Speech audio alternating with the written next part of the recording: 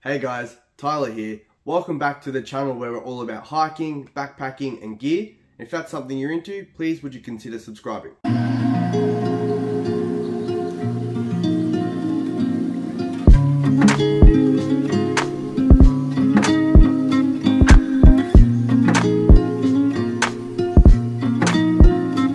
So today we're going to be talking about my new gear for 2022. Now I know it is the middle of the year already, but these are some big changes to my backpack this year. I'm going to start off today with something I don't already have. And that's this shoulder foam pouch made out of Dyneema from Hilltop Packs. Now this thing is like a normal sort of roll top, but it's a little bit different as it's got Velcro on the back and the front. And it's just, it just rolls down and the Velcro catches itself. It holds just like that. It's got two different types of mechanisms to, attach to your shoulder strap, which is good.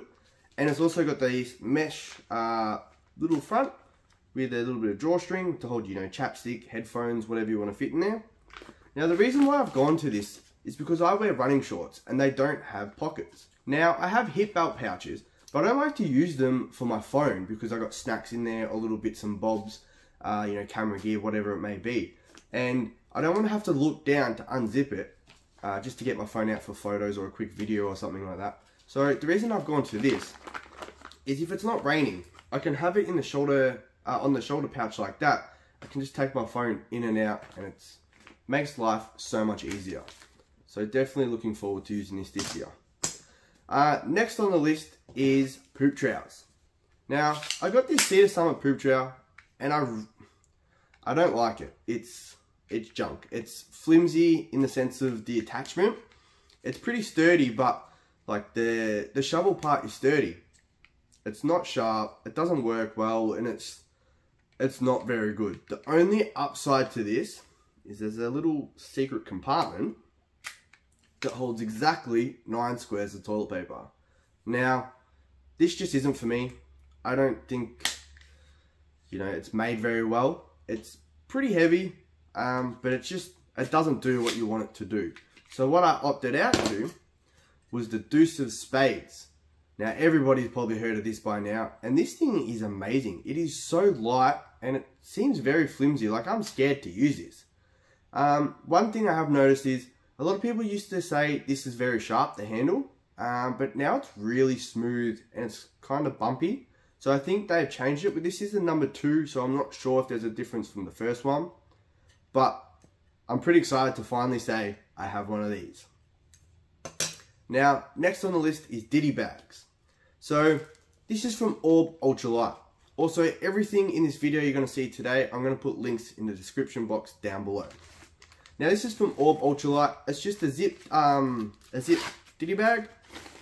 Just nothing too fancy. This is what I used to keep all my ditties in. And what I do is I have it zipped up, and I have it on the outside of my bag.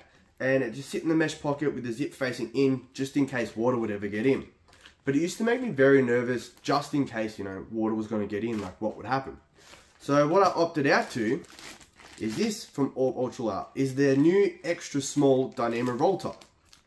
Now it's just got the little button clip, and it just rolls however far down you need it to go. Now, Peter over at Orb Ultralight is just amazing. I love his work. He's a really great guy to talk to, and I highly, highly recommend his stuff, especially if you're in Australia. Alright, so next on the list is pillows. So this is my first pillow that I had. Well, technically second pillow. The first pillow lasted 2 trips and popped, but it got me through. This is the first proper pillow that wasn't a cheapo that I got. And this is the Climate X Recon. Now, this thing is actually a pretty decent sized pillow. It only comes in a 1 size from what I'm aware of. And it's the same valve system as the Climate sleeping pads. But this thing's very plasticky, and it holds my head really well in the middle, but I didn't really like the feel of it, and it slides off your sleeping pad all night long and it drives you crazy. So I actually would slide my buff over it for that little bit of comfort and softness, and also help it from sliding, which is a cool little trick. But sadly, that's gone. And what I've opted out to is the famous Aeros Sea to Summit Aeros 2 pillow. Now this is just a regular, so it's a bit smaller than the Climate, but it's so much softer. It just, I feel it's a better shape.